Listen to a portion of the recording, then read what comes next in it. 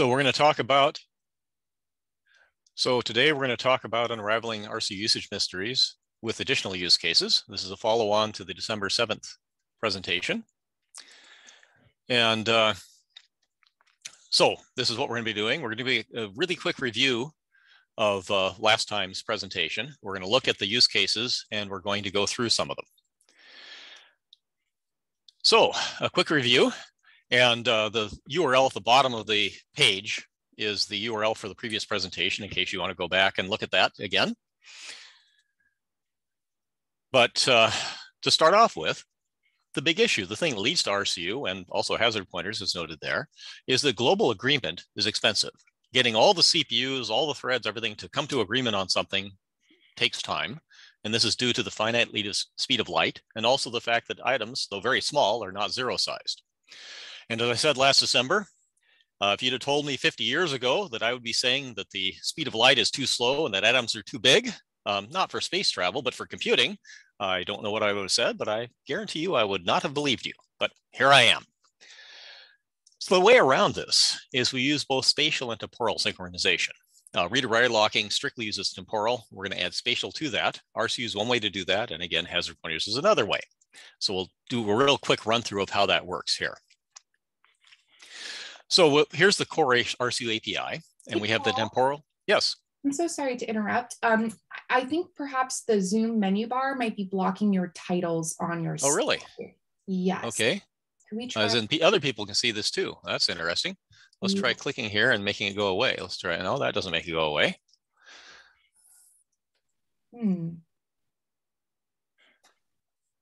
No, it didn't really seem to do anything there. Yeah, it just looks like there might be a black box above the titles. So we're like right now seeing RCU Saman. Okay. So right now you see RCU core, a bunch of garbage, and then spatial. That's right. Oh, wonderful. I love Zoom. Yeah. Okay, let's see if I can do something to make this go away. Or perhaps if you just read the title out and then we'll make sure to catch this in the slides. Okay, what I'm going to do is I'm going to stop sharing and start again and see if that causes something to explode. Okay.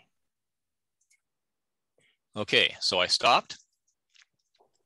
And then I start again over here. And then I do that and I hit share. And there, is that better?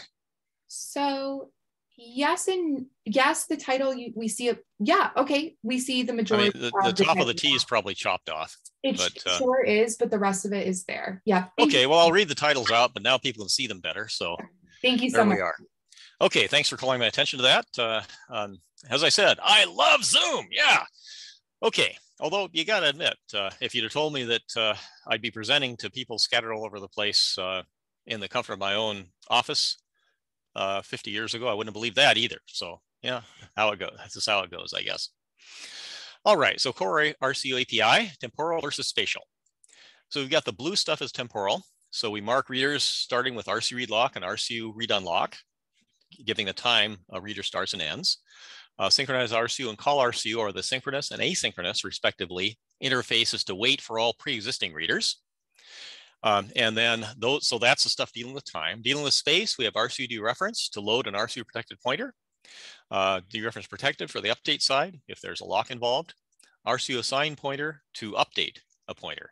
And those could, in theory, just be assignment statements, but CPUs and especially compilers can be a little bit obnoxious at times if you're trying to write concurrent code, and those keep both the CPU and the compiler from doing silly things. These are just 7 elements of the API. There's quite a few more, and at the bottom is a URL of a LWN article talking about those as of January 2019. There's been a few added since, but not that many. Okay, going on to RCU semantics graphical. So we've got that core API, and we're just talking about 3 of them now, RCU read lock and RCU read unlock, as you can see, delimiting a reader, and we'll start in the upper left-hand corner there. So in this upper left-hand corner, we have a synchronized RCU that started after a reader did. And that means that reader might see the data that was removed.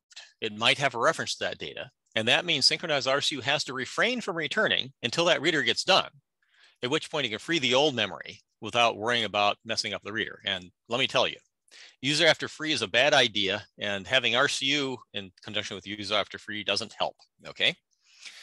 So that's important. However, on the other hand, if the synchronized RCU started first, well, that means that, we're in the upper right-hand corner now.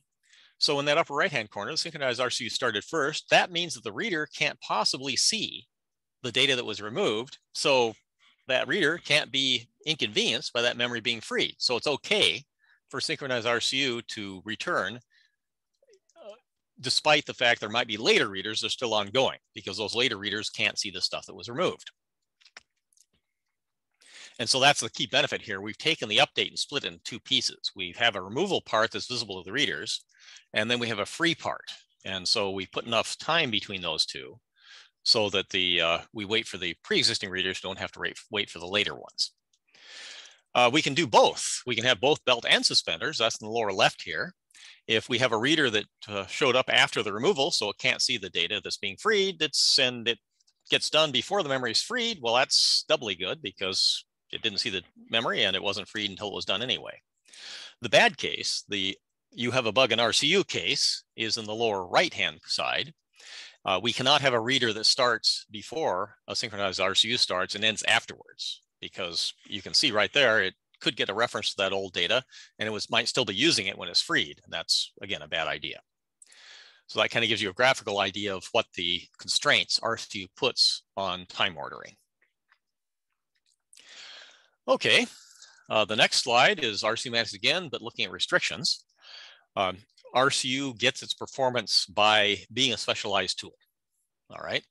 It doesn't try to be everything to everybody, and that allows it to work very well where it's designed to work. And so as a general rule of thumb, the more you're reading and the less you're updating, the better RCU is going to work for you. And as another rule of thumb, the more your algorithm can tolerate stale and inconsistent data, the better RCU is going to work for you. This may sound strange, but the speed of light applies to things outside the computer. And what that means is that if we get a change in the computer, by the time that change is in the computer, it's already old news. And so if we have an algorithm that's tracking external state, and the external state doesn't have to be all that external, even like devices connected to the CPU is external from this viewpoint, then we're already dealing with stale inconsistent state anyway. And so a little bit of additional time inconsistency is often okay. In the lower left-hand corner, that red triangle, that's the place where RCU is not going to be working very well for you.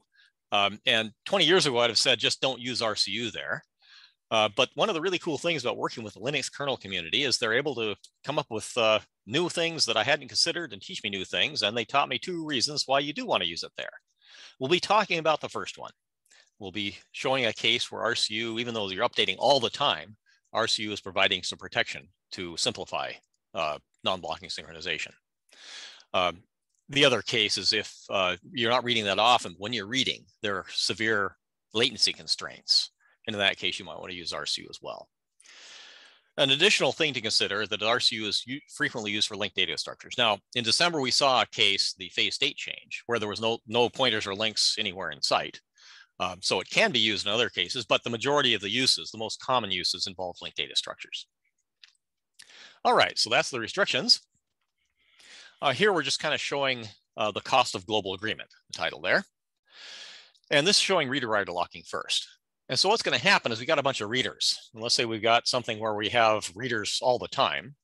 And that means if an updater shows up, we have to wait for all the readers to get done. And then we have to wait for the agreement that the readers are done to propagate throughout the machine so that no new readers start up. Then we can update. And once the updater is done, we have to wait for agreement that the updater is done to propagate through the machine, and then the readers can start again. And this big red area there, those 5 red bars, that's lost time that can't be made up. And of course, as you add CPUs, that red area gets bigger. It gets bigger in 2 ways. First, you have more bars, obviously. And secondly, the agreement latency for larger machines tends to be larger than for smaller machines. And that can be a problem. I mean, obviously, this is a problem in terms of latency, even for aggressive real time. If you want your readers to show up and you want it to be sub-millisecond, this can be a problem. But even for more normal workloads, data centers, for example, where you have web-based latencies. If your updater takes any particular length of time, which often they do, this can be unacceptable in data centers as well. So we want to do this with RCU on the bottom of the slide. So here we have readers all over the place, and we split the updater in two, like we had before on the previous slide. We had a removal and a free. So we got the removal and the free there, updater 1 and updater 2 in the middle bar, the kind of greenish blue. Sorry if it looks different to you. I'm red-green colorblind, so I'll give you approximate names of the colors. And what's happening here is we have very little overhead. Now, there's going to be cache misses. The updater removes something, that's going to cause a cache miss. So the readers that are running right at that time may see an extra little bit of time for a cache miss, but there isn't the big agreement latency, no big red areas. So we can get much better latencies and much better efficiency as well. All right. And so let's go back and look at a particular slide from the 7th, December 7th. And this is the one where we show the spatial and the temporal synchronization. So time is advancing from top to bottom. And because we don't have that big red thing, if we had the big red thing, then readers would either see the old value or the new value, and they'd be at separate times, and everything would be very, very understandable and very organized and very control freakery.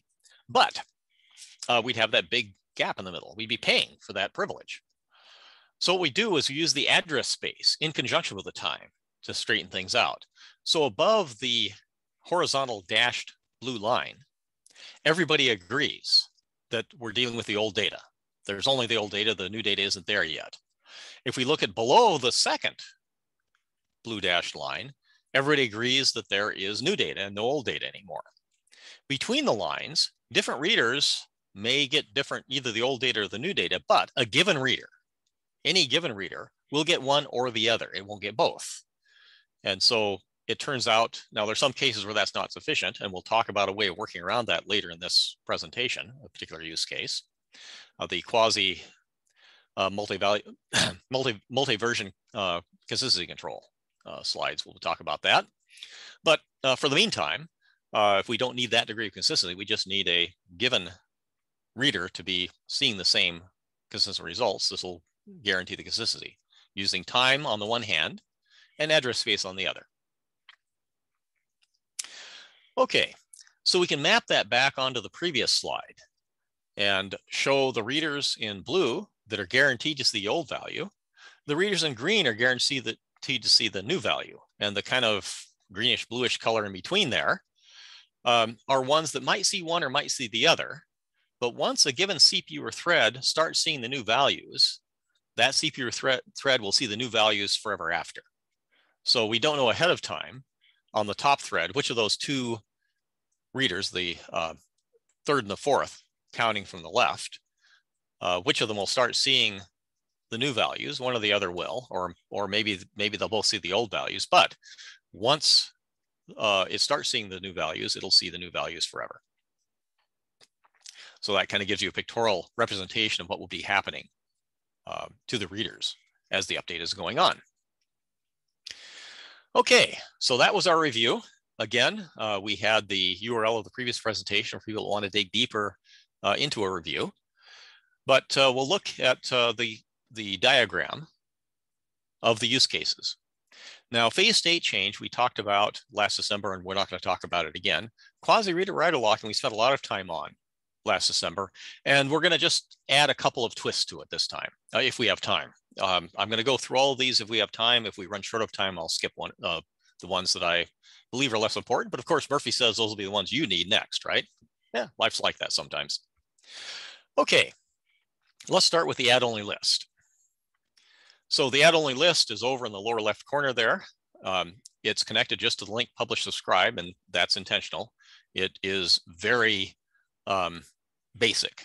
It doesn't add much to just raw RCU.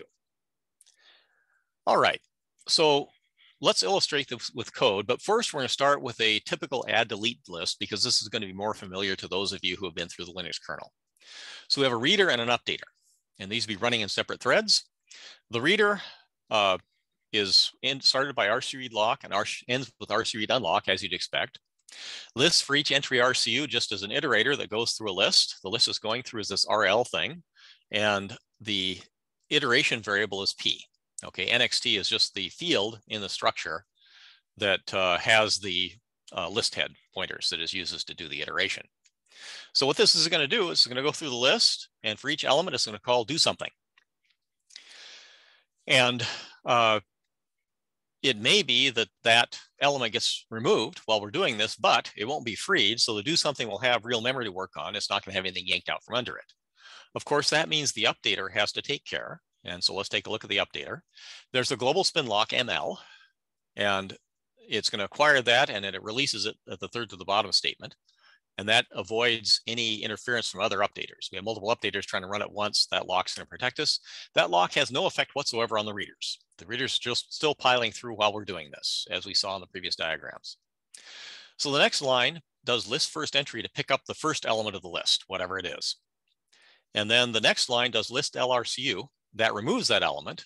The underbar RCU causes it to leave the next pointer in place. That means a reader that happens to be looking at that element just as we remove it will still be able to get out of that element to the next element in the list. Okay, so we list del by itself would poison both the previous and the next pointers. List LRCU poisons just the previous pointer, leaves the next pointer there so the readers can keep going through the list. Then we've got some pointer Q that we somehow allocated initialized somewhere earlier. Don't worry about how that happened. I wanted to fit on one slide, and it does this way. So we do list add RCU to add that to the beginning of the list. So we take that Q pointer and add it to RL list. We release the lock. So now another updater can come in and do things. We do synchronize RCU to wait for all the pre-existing readers. And those pre-existing readers are the only ones that could possibly have a reference to P, because we use list LRCU to remove it.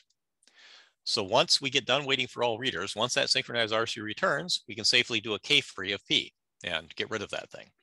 So this is an add delete list, the standard thing, sort of thing you'd see in the Linux kernel. Usually you either add or delete rather than doing both at once as we do here, but again, one slide.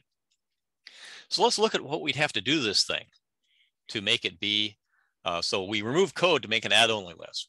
With one exception, we have to add a true to keep locked happy on the list for each entry RCU. That true doesn't affect the operation of it. It just tells lockdep, hey, I understand I'm not in a resize critical section and it's okay, don't complain. So because we're never removing anything, we don't have to mark RC read lock or RC read unlock. So those can go away. On the updater side, we're not removing, we're just adding, so we can obviously get rid of the thing to grab the first element and delete it. The list first entry and list LRCU, those go away. And we didn't remove anything, so we don't have to do a synchronized RCU, and we don't have anything free. So those go away. So the red crossed out lines are going to go away. The next slide will show what we have left over. So the reader just iterates through the list and does something with each one. We're only adding, we're not removing, so the elements can't go away. We don't have to worry about them going away. They don't ever. And then the updater is only adding something. There actually is code in the Linux kernel that does this approach. It may seem kind of silly. Why would you? And that's a memory leak, right? You're only adding, you're never deleting. But there are some situations where you occasionally have changes. You need to keep track of the old state that's happened since this boot. And so the list just grows, but for various reasons, it can't grow very far. Perhaps you have devices that are inserted, they can't be removed, or they might have devices that can be brought online. Once they're brought online, you add them. If they're removed, you still keep track of them in the same list. And when you add them again, you reuse the entry, for example. That way, the list can only grow as big as there are the number of devices. And you never have to worry about deleting anything because it may be removed, but you still keep track of the fact that it used to be there. So that's one use for that. Okay, here's how the thing operates. And this time I'm showing the allocation and initialization that I left out of the example. So we have our list RL, the red box in the top, and time is going to advance from left to right. So we have this list. We have the arrows showing the operation that changed it. We're color coding it. The red boxes are things that readers can get to. The green boxes are things that readers have no way of accessing. I mean, aside from just going and digging through memory, which is a bad idea anyway. All right, so we allocate the thing. It's uninitialized. And we end up with the second state there with the RL pointer still being null, but having a block of memory to play with. We initialize it, and now it's no longer defined. We've got A equals 1, B equals 2, C equals 3, and so on. We use list add RCU, and suddenly readers can get at it, and they use list for each entry RCU to iterate across it, and life is good. And the reason this works is the list add RCU is careful to make the compiler write the pointer in one shot. It doesn't write it byte at a time or something. And list for each entry RCU forces the compiler to load it in one shot. And if an architecture like DEC Alpha requires special instructions to make the ordering work out on the read side, it provides it. Fair number of architectures do require list add RCU to add appropriate ordering. So it does so when needed. So that's kind of what is happening as we run the update, and the readers are going through all the time. And so we have a way to add stuff to the list without blocking the readers to wait for an addition and still having things come out straight. A reader's can either see the null list or it'll see the new element, but it's not going to see something strange. Okay, so if we've added 3 elements to the list over time, it looks like this. We have a previous and next pointer. That's the NXT field we saw earlier. And we have our backwards and forward pointers. The pointers loop around the back are red because I'm going to leave them out of all of the next slides that have this list because they get in the way.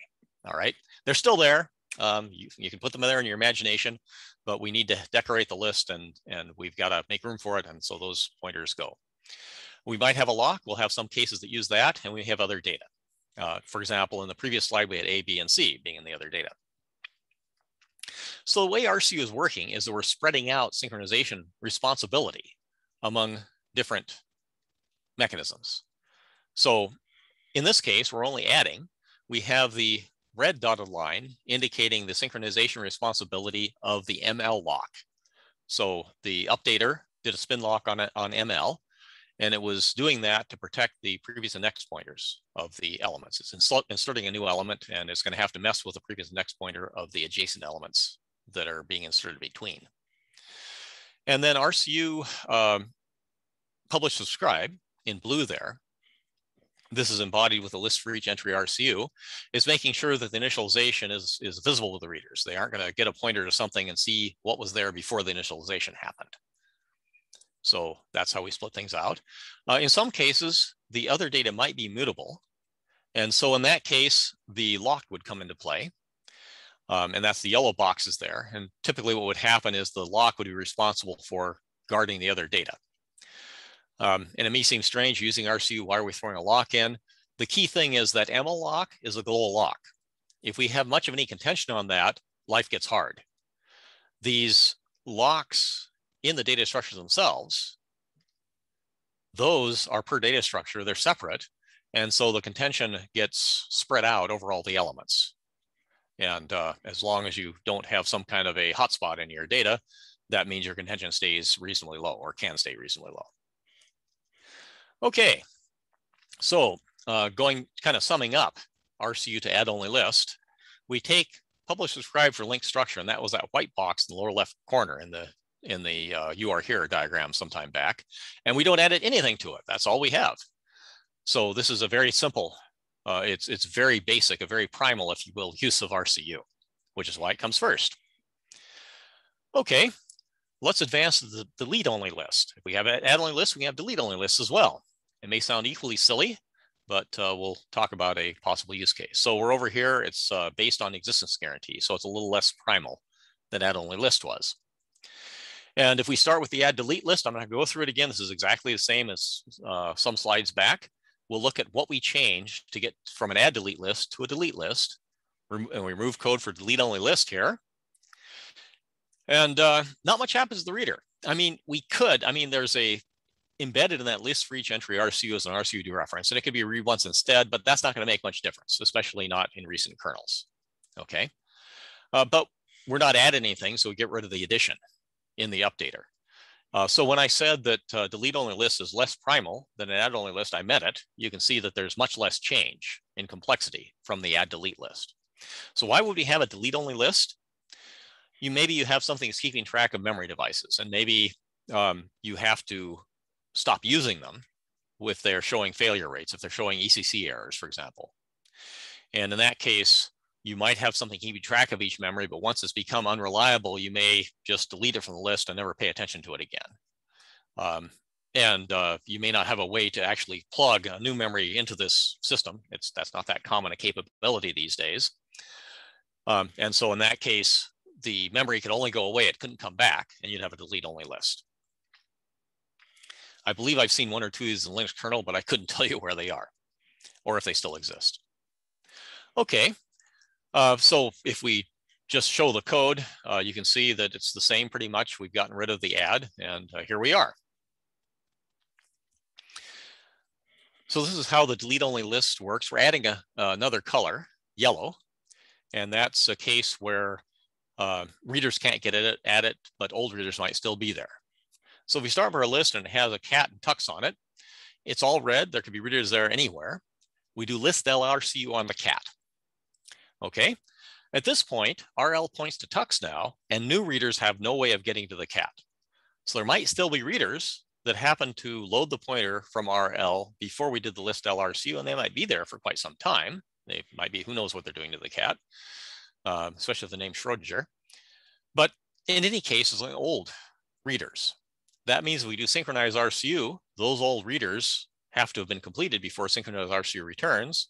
So the cat now becomes green, it's safe, no readers have access to it, and we can safely key-free it.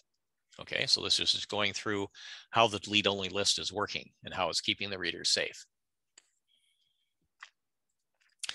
We have very similar looking synchronization responsibilities.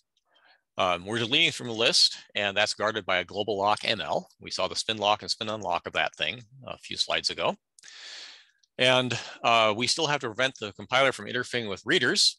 And now we don't have to worry about initialization because we're not adding anything. However, we do need the compiler to store the changed pointers in a single instruction store so that the reader, which has to use a single instruction load, doesn't see some mashup of a couple pointers. That is bad for the actuarial statistics of your kernel, as you may already have experienced. And again, just like before, we could have a per element lock in case we have mutable data, where we just scan the list to find what we want. We do that locklessly. When we get to the element, we may find out that we need to modify something, and we may need to do that under the protection of a lock. So we have that option with the delete only list as well. Delete only list is interesting in that we're taking the existence guarantee and removing something from it. We're no longer relying on the publish subscribe piece, but we are relying on all the other things that make up the existence guarantee. Okay, so let's talk about the existence guarantee. And this is right below the delete only list. It looks like the delete only list adds to it, but that was a head fake. It's actually removing something for it. So the existence guarantee is actually less primal than the delete only list. So what we're doing here in this code is we're going to do a reader then updater sort of a thing. All right. So we have a reader and we start with the RC read lock there, and the reader ends with the RC read unlock about 2/3 of the way down. And we're going to look for an element, and we're going to put a pointer of that element in Q. So we start off with Q being null. We go through the list using list for each entry RCU, just like we have for all the previous examples. That's going to just step through the list, each in turn. And if we have the right key, we set Q equals P to remember that we found the thing. And then we acquire the spin lock. And so what's happening here is RCU is making sure the element stays around long enough for us to acquire its spin lock. If we didn't have those RC read lock and the RC read unlock, we could end up with somebody removing the element and freeing it just as we're acquiring the spin lock, and that's not good for your kernel either, all right? But because we're in the RC read side critical section, we got that RC read lock protecting us at the top, we can do that spin lock, and we can then break to get out of the loop. If we found an element, Q will be non-null. We check for it being deleted, and we'll see how that works on the next slide. But if it's already been deleted, we don't want to do anything. We only want to do some update if it's been deleted. In that case, now we aren't under RCU protection anymore, but we do hold the lock. And we'll see on the next slide that prevents the updater from removing the element. Then we release the lock and we're good. Okay, on the next slide, we're going to acquire the lock. We get the first entry. Now we add a spin lock. So we're acquiring the per element lock, and only now are we setting deleted to true and deleting it. Okay, so a reader might come in and it might get its lock just before we do, in which case our spin lock will wait and the reader will go and it'll do its thing and it will call that function, okay? If it shows up just afterwards, it's going to see the deleted equals true, and it's not going to do anything. Okay, we do our list add RCU for the addition. We release the global lock, and then we do a synchronized RCU to wait for the readers, and then we can safely free it. Okay. Now, here we are relying on the lock, and we're relying on the lock to cover not just the other data as we did before, but the entire element. And that's because the deleter has to hold the per element lock to do the removal. So it's protecting the next and previous pointers of the element being removed as well, okay? Otherwise, we have the same sort of thing. The global lock is also protecting the deletion. It's also protecting any additions that might be happening. It also the list for each entry RCU is ensuring that the readers see valid pointers and also see initialization of added elements. Okay, so again, we have a delegation of different responsibilities to different synchronization mechanisms, making it all work together. Okay, so again, the lock is doing more than it was before. It's protecting the other data and it's also preventing the corresponding node from being removed. If you hold the lock, it's either already been removed or it won't be removed, one of the two. Okay, and so we're starting with RCU to existence guarantee transformation, if you will. We start with both wait for readers and the publish subscribe, both of the white boxes that were at the corners of the bottom corners of the diagram earlier. And we're using a heap allocator and we're using deferred reclamation. Deferred reclamation being either synchronized RCU or call RCU or K-free RCU or some of the newer fire and forget style primitives. All right. Existence guarantee is fairly powerful. If you're in a reader, the thing is guaranteed to exist, but sometimes it can be expensive. And so for those times, we have type safe memory. And so type safe memory is similar to existence guarantee. It's a little bit weaker. It's a little bit harder to use, but you get, in some cases, you get more efficiency. So let's take a look here. The way type safe memory is implemented in the Linux kernel is you have a slab allocator.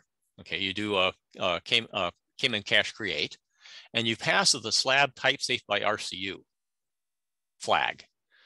Okay, and this is actually an approximation of real academic type safe memory, but it seems to work fairly well for us, and sometimes approximations are better than the original.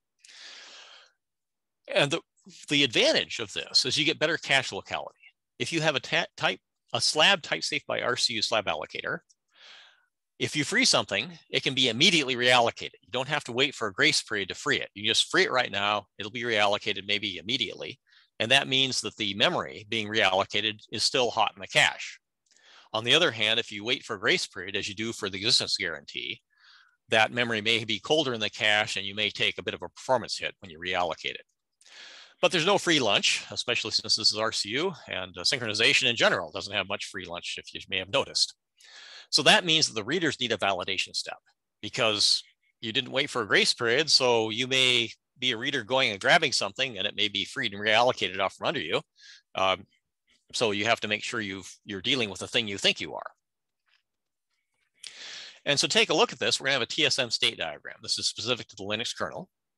So we have the slab type safe by RCU slab cache, Cayman cache thing, and we can allocate from it. Cayman cache alloc there.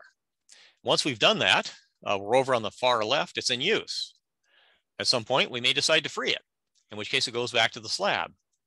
If that element happened to the last thing in that slab, we have an empty slab, which we free, but when we free that back to the page allocator, we wait for an RCU grace period at that point, all right? So any readers that might have access to it are known to be done and have dropped the references before we go to the far right-hand free pages pool. Of course, if Cayman cache alloc says, hey, I need something, and there's nothing to be had, then the slab cache is going to grab a new slab, grab some pages and make a new slab out of it. And so that'll come around the top on the right-hand side. So we've got a kind of figure eight here that the cache is run through. But the interesting part is the figure eight on the left, because a given piece of memory can go around and around that circle really, really fast. There are no grace periods here. You just free it. It can be immediately reallocated, it can be used for a little bit, be freed a bit, and just whirl around really quickly.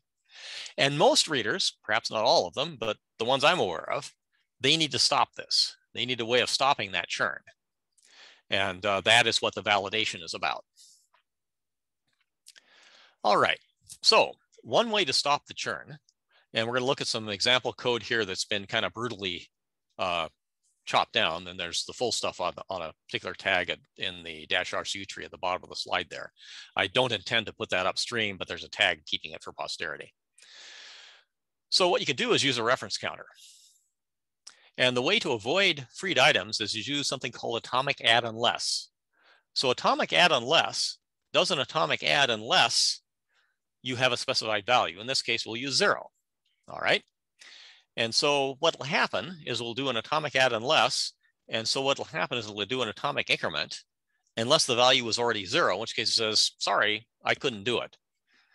What that does is it allows us to reject items that are currently being freed. Of course, it might have been freed, then reallocated before we figured out what was going on. So even if we succeed in getting a reference, we also have to recheck the key and make sure it's the thing, still the thing we want. So we have to conditionally acquire a reference. If we acquire the reference, we have to recheck the key. So let's take a look and see how we do that. This is just showing a struct foo we're going to use. It's got a list head, which is used in the example code on RCU. We're not going to pay attention to it. We're just going to assume that we know how to make RCU protected lists, since we've gone through that several times in this presentation already. We have an atomic reference count there, ref, and we have a key, which is an integer. Now we have to have our own KMM cache. That's our foo cache there in the middle.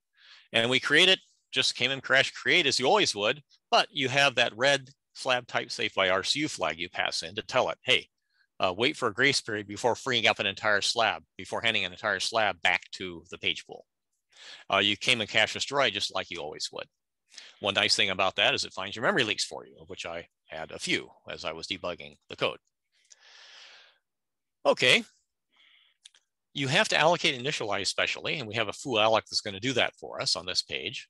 We do a KMM cache alloc, and if we didn't get anything, we return null telling the sad story. Otherwise, we set the key to the desired value that was passed in, and then we do an atomic set release. Okay, so we have an initial reference of 1, and that's kind of an implicit reference for the data structure. It's the caller's responsibility to add it to that data structure, but we've given the reference to begin with. And that the atomic set release means that if somebody does an atomic add unless, if they get a reference, they'll see the new value of the key. Okay, so that ordering is important. All right, with that in place, let's take a look at getting keys. So the reader, after it finds the element, is going to have to do a foo get key to make sure that it's got a reference and the thing has the same identity. So it's going to do this inside an RC read lock. So we've got RC read lock at the top. We've got an RC read unlock at the bottom just before the return. Now we do a foo lookup, which we aren't showing here, but it does a lookup. We give it the key and it gives us back a pointer. It could give us back a null pointer, in which case we're just going to return null. And that's the empty then clause there on that if statement. But if we did get a pointer, we're going to try to atomic add unless it. So if it is 0, that's the last argument, we atomically add 1. So this could be considered an atomic inc unless, but we have an atomic add unless. If that returns false, that means that the reference was 0. So it means somebody freed it while we were looking it up, or just after we came back. And in that case, we didn't get the reference, and we set p equals null in the then clause of the else if. Now, if we get to the last else if there, that means we got a reference. So we check to see if the key matches. If it doesn't, then we have to call foo put to undo our reference count. And my failing to put that there was in fact one of my bugs that got me memory leaks. So we foo put to undo our reference, and we set p equals null, and then we return whatever we had for p. So we return p pointing to the element if we got a reference and the key still matched after getting the reference, or we return null otherwise. Either we didn't find the thing in the search structure to begin with, we were unable to get the reference, or we got a reference, but its identity had changed in the meantime. Okay, So this is example validation code that we used to deal with the fact that we aren't waiting for a grace period before we free the element. We just free it. We might reallocate it immediately. And this per overhead on the readers is the price we're paying for not needing the grace period on the hot free allocation path. Okay. So any questions about that? That's a little bit of stuff really quickly. So I'll give people a chance to ask. Going once? Going twice? Okay, sold. We'll go to the next slide. This probably looks familiar if you've been through the latest kernel. We do an atomic decant test that takes our reference count and it decrements it. If the result was 0, it returns true, otherwise it returns false. If it returns true, then we've got a 0 reference now, and there aren't any readers referencing it. And if a reader tries to reference it, it'll fail on the previous slide. The atomic add unless will fail. So we can just KMM cache free it. All right. Now that means that we may have readers with pointing to the free list, but it's a special free list because we have a slab type safe by RCU. We're in the free list. We won't go back to the page allocator without a grace period beforehand. So we can be recycled as this same type by another KMM cache alloc, but we won't get actually free and used for something else. All right. So that means that the layout of the structure remains the same, and we can count on it not morphing into something else. It may morph into a different instance of the type, but that's why we have the reference allocation and the recheck of the key in the foo-get code. All right. So one question you might have is, this is complicated. Why not just use locking? I mean, we got this thing, it stays around. Why not just acquire a lock? And the problem is that KMM cache alloc might return uninitialized memory. And we'll see how that happens in another slide. And that means that the initialization, I mean, right, as it stood before, we just set the reference to 0. And if it was the first round for this particular element, it set it from garbage to 0. If it had come back through KMM cache free, back through KMM cache alloc, the atomic decant test had set it to 0, and we were setting to 0 again. Okay, so we were setting 0 but not changing its value. The problem is spin locks are a little more complicated than that. And if we do a spin lock init and somebody's trying to acquire that spin lock at the same time, that's not going to be a good thing. That's going to get bad really fast, and we can't allow that. And the other thing is, I mean, if you use KMM cache alloc like before, that's the problem we have. If we use KMM cache zalloc, that'd be another option. The problem there is that's going to clobber the lock as well. You could imagine locks where setting a 0 releases it, but the problem is that just because it was free doesn't mean there aren't readers paying attention to it. So you can end up with a reader trying to acquire the lock just as we zeroed the thing, and that would be bad as well, because it would sort of automatically release the locks of all those readers. So as it stands, the reason this happens, and here's what you might try to do, right? You might do KMM cache alloc, you might do a conditional initialization. That's the red box over there. We just used to go straight to in use. The problem is that when we get a new slab, it's not zeroed. And so that means if we did a KMM cache alloc and the memory we got was just newly allocated, it hadn't been KMM cache free, it just come out of a free page, it's got arbitrary stuff in it. And so we have no way to determine how to initialize it. Now, it may well be that we should change that. It could be the Linux kernel really needs to have a way of saying, hey, this is a slab type safe by RCU thing, so zero the new pages into it, please. That might be worth looking into, because that would, if you did that, then you could use just a spin lock. The spin lock would stay a spin lock as you went around. You would check to see if there was a flag set 0. If it was, you could, and the flag was 0, you knew that it was a new slab just coming in. You would set it to 1, and that would, and the flag being 1 would tell you that it had been already initialized. You wouldn't have to initialize it. All right, but that's something for another time. Do readers need atomics? It turns out they don't. I thought they did. John Cara explained that to me a little while ago. There's the lore link if you want to look up the email. And the trick is that and ext4 uses this. You can have another object you have a reference to that's, and you could know that the type safe item has a longer lifetime than the stabilized item.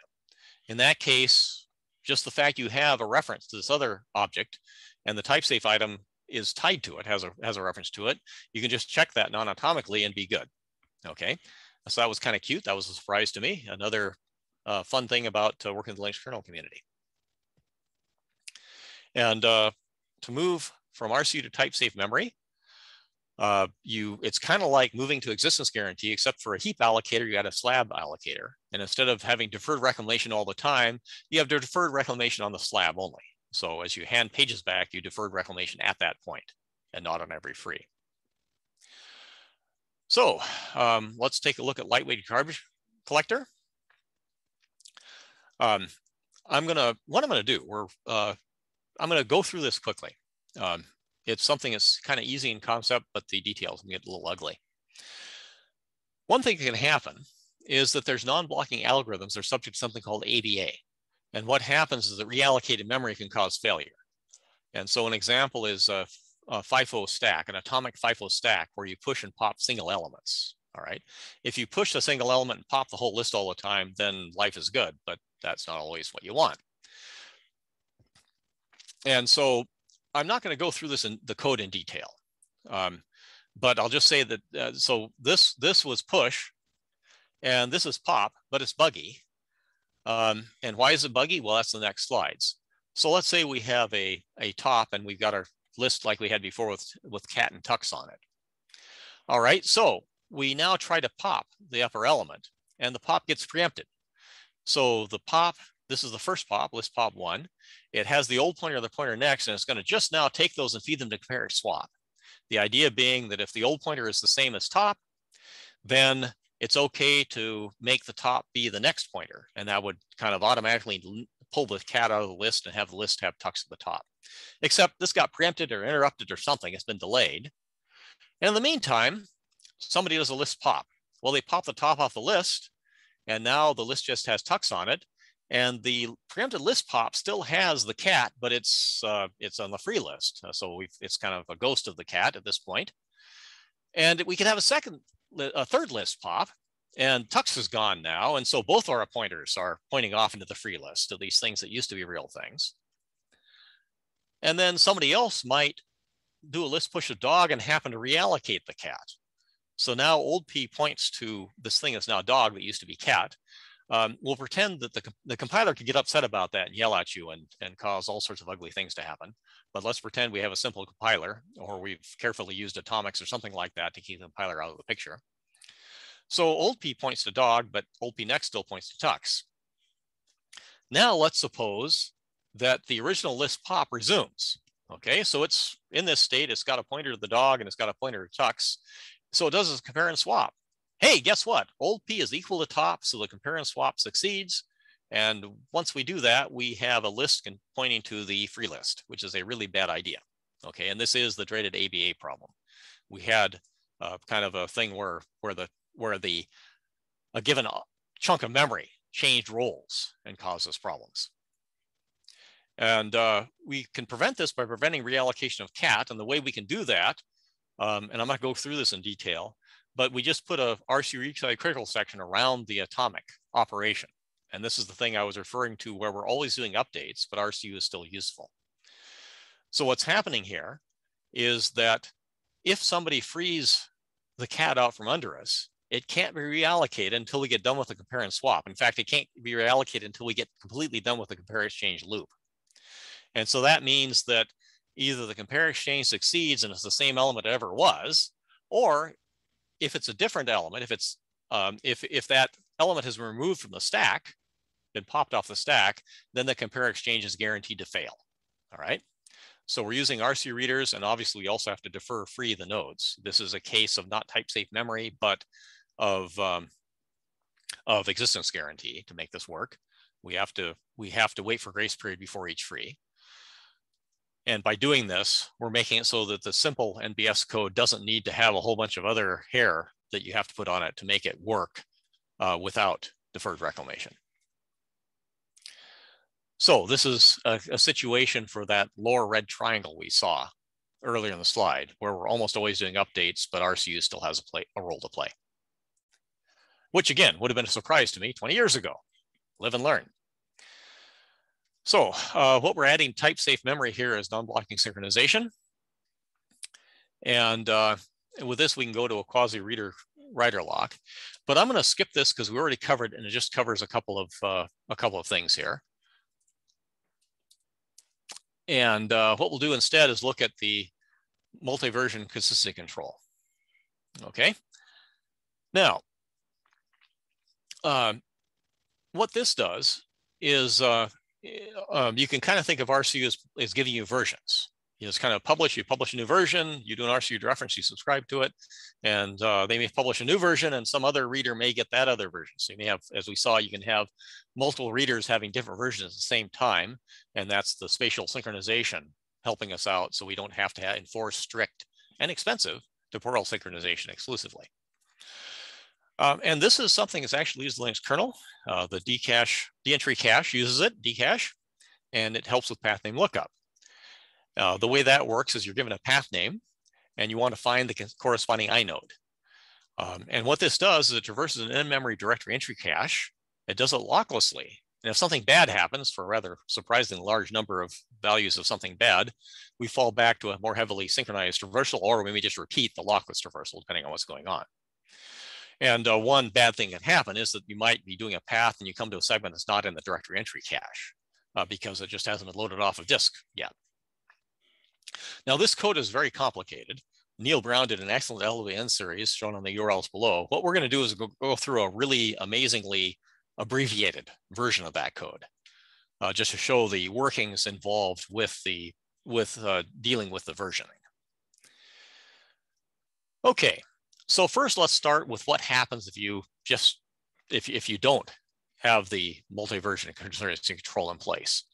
Let's say we've got a file system that has these two path names. This path name does exist, is one path name, and that thing might not exist as the other path name. And we're looking up this path name does not exist, which truth in advertising, in fact, does not exist. So what's going to happen is we're going to locklessly go down the path. We're RCU protected, so we don't have to worry about things disappearing out from under us. So the this finds the this, path name goes ahead, the does finds its thing as well. And then somebody does a move this path name to that. Okay, so we're going to take on the left-hand side, the path name box over, the second one from the top. We're going to move it to have it be under the top box on the right. In other words, like this. Okay, so bang, it's moved over. I'll do that transformation again. We started here, we did that move command, and we ended up like that. Now, the dentry cache, when you do that, the dentry elements don't change identity. So the pointers we have still work. So the traversal is still looking at that does box down there. But this wasn't enough. Let's do another one. Let's say we do an MV, that thing might not. So that is the not on the right-hand side, the second box from the bottom, and remove it under that path name does. So the middle box in the middle, the does box there, we're going to do that move. And we're going to do that. In other words, we move the not box over under does, and I'm going to repeat that. I'm going to back up and repeat that again, just so you see it. And now the reader continues. Well, hey, there's a not now. Great, we've got it. And guess what? There's also exists. And so what's happened is we've matched this path name. We found an exist thing that goes with that, but that path name never actually existed at any point in time, okay? There never ever was in this whole process of /this/path name /does /not /exist. And there have been people that have argued that behavior is just fine, but a lot of applications really don't like that sort of thing. And the Linux kernel prevents it, okay? So the Linux kernel does not look up path names that never existed, or at least if it does, that's a bug. So how do we avoid this race condition? Well, what we do is we use RCU, but we also use sequence locking. And these, again, have different roles. RCU makes the lockless traversal safe. It prevents stuff from being freed out from under us. And the sequence locking detects renames, so we can determine if we might have traversed a path that never really existed. And we'll just take a quick look at the sequence locking core API. Read seek begin starts a reader. Read seek retry checks to see if there has been an interfering operation. Okay. and write seek lock starts a writer and write seek unlock ends a writer. And so what happens is that each rename is enclosed in a write seek lock and a write seek unlock. And what that means is if you do a read seek begin, and by the time you do read seek retry, and there's any kind of overlap of any type with that with a rename, the read seek retry will say, hey, you got to retry, something bad happened. So what that means is we can do something like this. This again is brutally simplified. If you want more introduction, there's the Living articles again. Of course, the source code is the final authority. So we take a variable seek and assign it read seek begin and we got this rename lock we're using. And the renames again are going to do a write seek lock and write seek unlock on that same thing over the rename. We do an RC read lock, and we do a whole pile of complicated stuff to traverse the directory to cache, which may involve going across mount points. It may involve symbolic links, directories, hard links, the whole show, everything, all the stuff that can happen. And eventually we do a read seek retry, and we're giving it the rename lock again, and we give it the seek we passed in. And if that returns true, something bad happened, and we do something to retry. I haven't given the label for the retry, but we go somewhere and say, hey, something bad happened, we have to deal with it. If read seek retry returns false, that means nothing bad happened. We can just do our RC read unlock and declare success and be happy and know that this path name we walked locklessly really did exist during the traversal. Okay, so if we go back to our lookup, this could still happen. We could still go down there and end up with that exists, but we did 2 renames during the path name lookup, and that means the sequence, the SEQ variable, would be invalid anymore. And so read seek retry would fail at that point and say, hey, yeah, you looked this up, but it's wrong. Get out of the pool and do something different because this didn't work. And so what's happened is that we've used RCU to make the traversal safe again. Seek lock rejects inconsistent traversals, and it rejects traversals that have raced with a rename. And what this is doing is just identifying a version. It's just verifying that the entire read happened within the context of a single version. We're not going to cover them in this talk. There are more complex schemes that can allow concurrent consistent traversals of different versions. I'm doing really well right now. Let's try this again. There are more complex schemes that can allow concurrent traversals of different versions. This code has been written by, there was an initial shot of it by Manish Soni back about 15 years ago. And Nick Piggin sometime later did an upgrade, and Alvaro has made it what it is today. Christoph Helwig has been involved in a lot of reviews and upgrades of it. And of course, Neil Brown, as we know, has documented it and possibly done other contributions. So it's a really impressive piece of code. It's a cool piece of code, and kudos to these guys for making it work, keeping it working. And it really does some serious improvement on path name lookup. Okay, and if we're taking RCU and making a quasi multi-version concurrency control, we start with an existence guarantee. We have to have some sort of snapshot operation of the readers, and that was that read seek begin call, which gave us back the seek number. And there has to be constraints on readers and writers. You could use a single object. We use sequence lock in this example. There's a whole bunch of schemes that use version numbers, and those allow multiple concurrent readers doing different versions at the same time. And then there's the Issaquah challenge, which has a weaker concurrency, consistency criteria. Okay, we can go through quasi-reference count. That's up in the upper corner there. And RCU is kind of a strange thing in that it can be kind of a implicit reference count. You can think of RCU dereference as obtaining a reference to the object that's limited to the enclosing RCU read side critical section. So the RCU dereference, you get an object, you got a sort of a funny implicit reference on it, and that reference lives until you do the RCU read unlock. You can also think of RCU as providing a bulk reference count. You can think of RCU read lock obtaining a reference on each and every RCU protected object in the system, okay?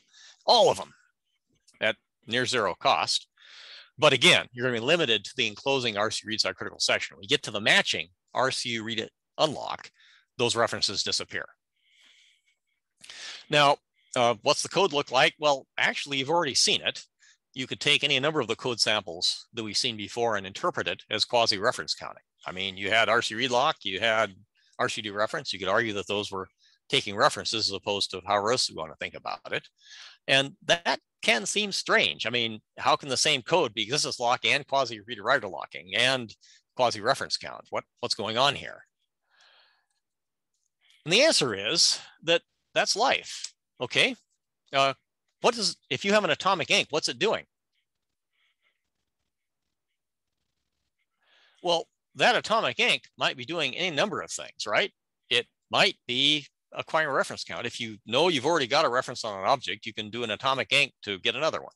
So you've got two references to that object. Maybe you want to pass one off to some other thread or something. It might be doing a statistic. You might be counting a statistic with atomic ink. Hopefully that's a statistic that's being very rarely counted, because atomic ink gets kind of expensive if you do it a lot with lots of CPUs, but that might be what it is. It might be advancing a concurrent state machine. You can do atomic ink to advance to the next state, okay? There's any number of things you might be doing with that. So the fact you're using atomic ink doesn't necessarily tell you a whole lot about what the intention is. And the same is true of RCU, all right? RCU has primitives you can use, and you can use the RCU read lock and the RCU dereference, and you can think of it as a reader writer lock, sort of. You can think of it as a reference count, sort of, or as a multi-version concurrency control, sort of, right? And a lot will depend. A lot of times when you're using RCU, you're taking existing code and applying RCU to it. And what it'll control really is what the old code was doing. So if your old code was using a reader writer lock, you're probably and probably should think that you're using RCU as a quasi-reader writer lock. If it started off using reference counts or using RCU to replace those references, then you probably need to think of it as a quasi-reference count. If it had some kind of explicit version control and you're using RCU as a lighter weight version control, you probably want to think of it as quasi multi-version concurrency control. So that's the trick. If you have some primitive, you can use it a number of different ways. Atomic ink and RCU, the same sort of thing. So to get from RCU to quasi-reference count, we start with existence guarantee. And we have RCU readers as individual or bulk unconditional reference counts acquisitions. And in some cases, you'll want to bridge to a per object lock or reference. For example, you may be using RCU as a reference, but need to do something that sleeps, in which case if you sometimes need to do that, you might want to acquire a physical reference on the object in the object itself, and then get out of the RCU read side critical section. Networking does things like that to deal with round trip delays. All right, so we're here. We've gone through all of these things in December and now. So we're through the whole list. I want to reemphasize the area of applicability. RCU is easiest to use and works best when you are in a situation where stale and consistent data is okay, and you are mostly reads. And this is why it first started showing up in networking. Networking is kind of a poster boy for it. You've got a routing table in networking, but for various reasons, routing information propagates across the internet fairly slowly. If you try to propagate the routing information too quickly, you end up having all sorts of strange failure modes where you can have routes flip back and forth. It's pretty ugly. You can have packets going around in circles forever. So they artificially slow down the routing updates to promote stability. So what that means is by the time the routing update reaches the system, you've been sending packets the wrong way for quite some time. And so sending the wrong way for a little while longer while the readers get done is not really a problem. In some cases, you need consistent data. Read mostly need consistent data. And we saw an example where that can happen. And that is the case where we have a lock on the object. So we use RCU to go through some kind of a search structure locklessly. So if we have a tree, for example, we're avoiding a global lock bottleneck on the root of the tree. We just go use RCU to go through that without a bottleneck. We get locks on the leaves of the tree, which means we can spread the contention across all the leaves of the tree and have fairly low contention. And that way, we get the consistency at the leaf where we need it, and don't have massive contention on the search structure itself. Another situation where we have read, write, and need consistent data, RCU might be okay, and the de-entry cache could be considered an example of that. There are a lot of workloads that add and remove files and directories quite frequently, but the fact that we're avoiding a massive locking bottleneck on the root inode means that even though we're changing the tree, things are working fairly well. Plus, we're mutating some part of the tree, and there's a lot of traffic going through other parts of the tree that's unaffected by the change. So the de-entry cache, an example of the yellow line. We saw an example with the non-blocking data structure with the single element push and pop in the red zone there, where it actually does work. Still, yeah, I like RCU. I was a co-inventor of it along with Jack Slingwine. I've had a lot of fun with it, but the important thing is to use the right tool for the job. I mean, sometimes RCU is the right tool, and that's wonderful, and I love that. But if RCU is not the right tool, you should use something else. So you could argue that RCU is a specialized thing. It is specialized. In fact, I would argue it's specialized. To give an idea of roughly how specialized it is, one useful thing is to compare it to reader-writer lock. If you look at the usage of reader-writer lock in the Linux kernel, compare that to RCU, the evidence indicates that RCU is used about 4 or 5 times more intensively than reader-writer lock. So you could argue that reader-writer lock is 4 or 5 times more specialized than RCU. On the other hand, normal locking, exclusive locking, is used about 10 times more often than RCU. So you could argue that there is a spectrum from reader-writer locking maybe being the hammer, RCU being the screwdriver at about 1/10 the usage of the locks, and reader-writer locking being, I don't know, the spanner or something like that at about a 40th or 50th of exclusive lock, or a 4th or a 5th of RCU. It just kind of gives you an idea of where things are overall. And the applicability of RCU, you could use our reader-writer lock in most of the places to use RCU in theory, but we saw the global agreement that's implied by reader-writer lock as a real problem for multiprocessors. Okay, so let's get to the summary. As we saw before, RCU synchronizes in space as well as time, and it's intertwined. So we have the time and space kind of working together and very closely, and that allows us the near zero cost read synchronization. We went through several example RCU use cases. We've seen them there. Again, as in December, RCU's dirty little secret is that it's dead simple. The semantics are quite straightforward. We saw a slide with those 4 quadrants with the blue boxes. But in order to make good use of it, you have to change the way you think about your problem.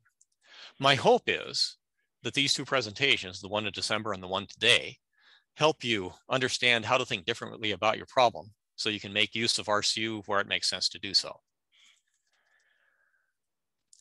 Again, hopefully this helped understand RCU, but there's the old saying, just like in December, I hear and I forget, I see and I remember, I do and I understand.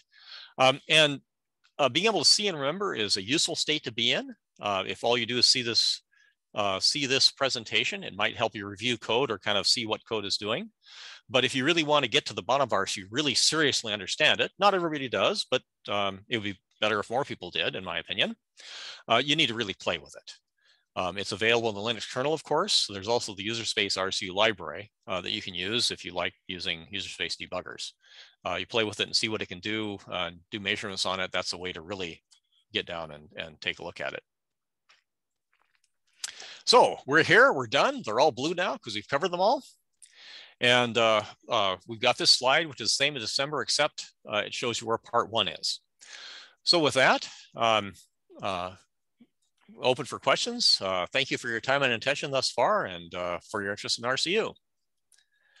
Paul, I have one question. I was wondering if you mentioned a couple of slides ago that RCU, like any other tool, it needs to be applied as it's good for some and good for not good for everything, right?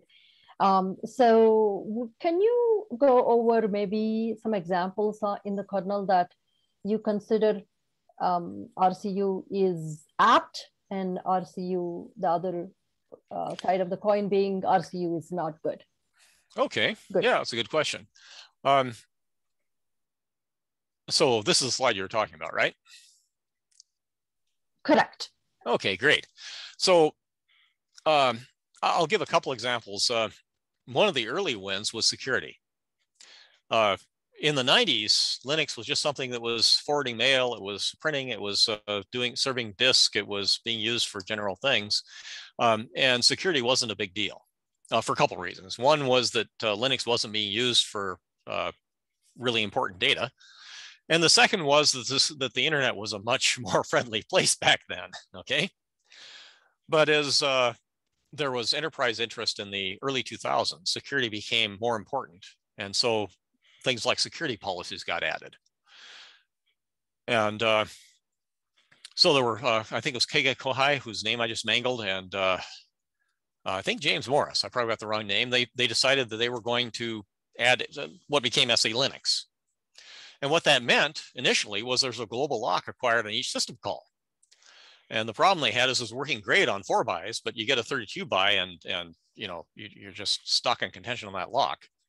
And they found out about RCU and applied it and got just massive improvements in performance. And the reason is, of course, you got a security policy, but it was set, you know, by some executive at some point, and then it trickles down and people actually implement it. So you've been doing the wrong thing on security for weeks now, probably. And so, you know, what's another millisecond or two? And that got them linear scalability. In fact, the performance penalty for SE Linux, it was there, you could see it. But it was, you know, a few percent as opposed to orders of magnitude. So that was one that worked really well. At the other end, the de-entry cache is something that has worked out much better than I would have expected. I expected that we'd have to kind of move, and we do move slowly. It took a good 10 years to get it to where it is today. But my pride story on that was at a Linux Conf EU, the first one I attended in 2004. And a bunch of us had dinner out at and I'm flaming out of the guy's house. He was a BSD hacker. He's now retired. And I'm sorry, I've lost his name. I really feel bad about that. In any case, he had us all for dinner up at his house near Adelaide. And he happened to have a BSD system and an identically configured Linux system side by side in his office. And of course, it didn't take us long to come up with a benchmark, which was to do a find across the Linux source tree. So we took a tarball, put a Linux source tree on both machines, the BSD machine and the Linux machine, and did a find on both of them with some other stuff going on. I don't remember the exact benchmark, but it completed in 10 seconds on Linux. And many minutes later, it was still running on the BSD system. Okay.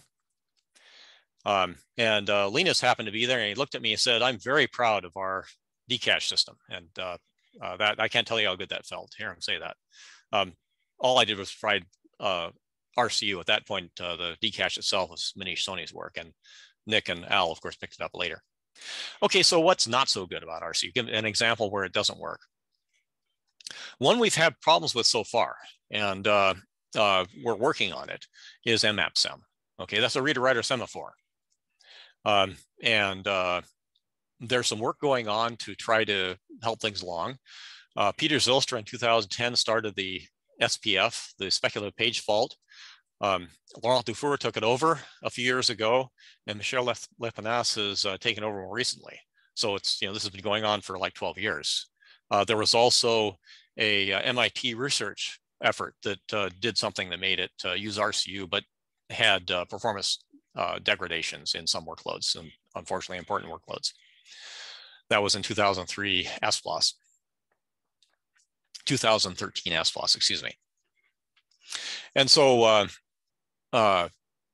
the speculative page fault path attempts to do this page fault without acquiring mmap-sem, and uses various techniques to figure out that that didn't work, and does it the hard way, reacquiring mmap-sem if it has to.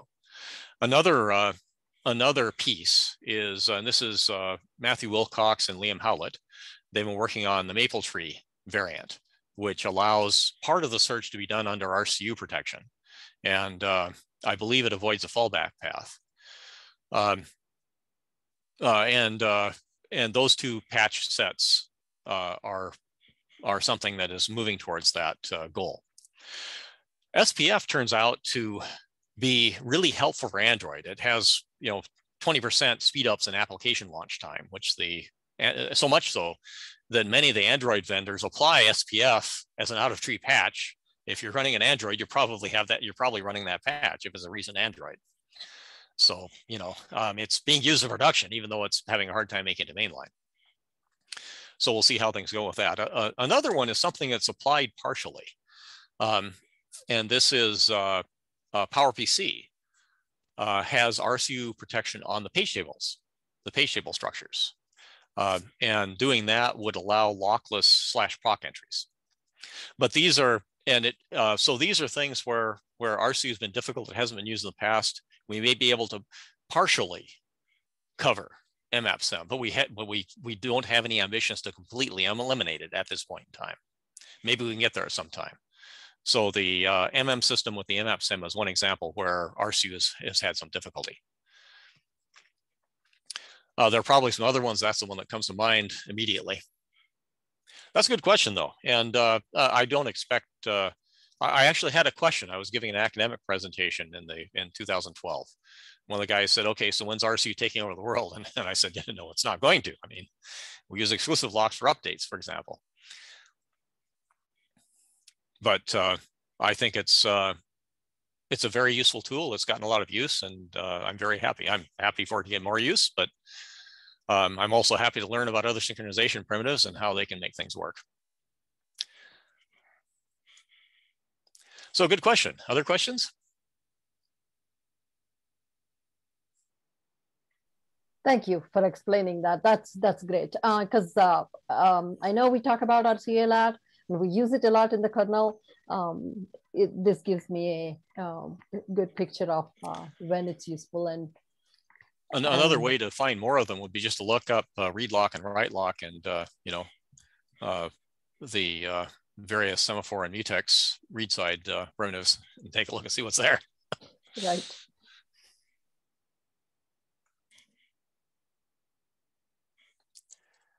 Okay, great. Well, if there aren't any other questions, I'm happy to wrap this up. Thank you all so much for your time today. Thank you, Paul, for presenting on this topic, and thank you, Shua, for being here and addressing questions for us. We hope to see everyone at a future mentorship session, and this recording will be up on our YouTube later today. Thanks again, everyone. Thank you all. Have a great day.